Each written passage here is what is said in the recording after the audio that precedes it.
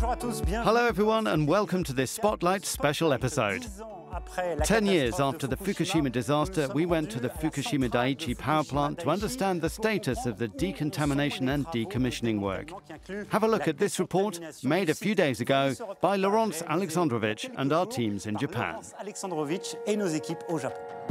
During the tsunami, a 15-meter-high wave destroyed 4 of the 6 reactors at the Fukushima Daiichi nuclear power plant north of Tokyo. Since the catastrophe, the government and TEPCO, the operator of the site, are leading the decommissioning of the power station, which includes the decontamination, which should be completed in 30 to 40 years. The power station has 6 reactors, all of them shut down. Reactors 5 and 6 were spared by the wave. Reactor 4 has been emptied of its fuel. After the tsunami, the first stage was to stop the reactors and prevent new emissions of radioactivity by pouring water on the installations.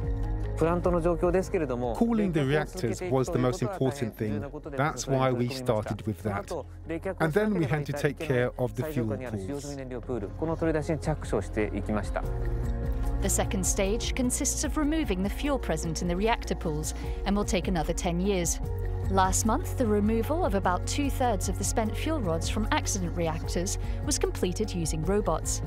The third stage involves the removal of debris, a long and delicate operation that will take place in reactors 1, 2 and 3.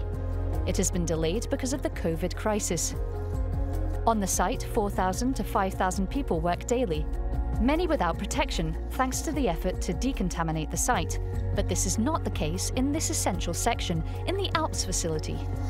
This American innovation, specially created for Fukushima, filters contaminated water.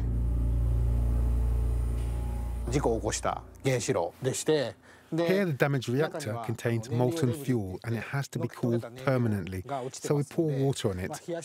The contaminated water that comes out is absorbed by a pump and is sent to this Alps system, and the radiation is practically removed except for the tritium, to be finally stored in tanks.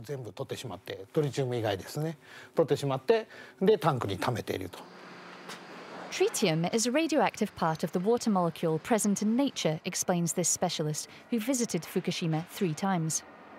Tritium does not accumulate in the human body because it has a very short half-life. You take it up and then you excrete it again. Tritium generally is the least of the problems. The treated water is then stored in 1,000 tanks containing 1.24 million meter cubes of water.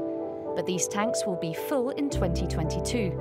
Therefore, this water will have to be drained, and 2 plans have been proposed: releasing it into the air or discharging it into the sea. This second solution worries local fishermen and farmers, who fear their products will once again gain a bad reputation and sales will suffer.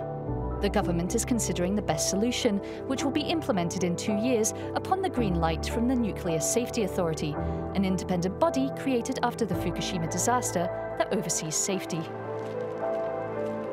These releases are commonplace around the world, says the IAEA expert.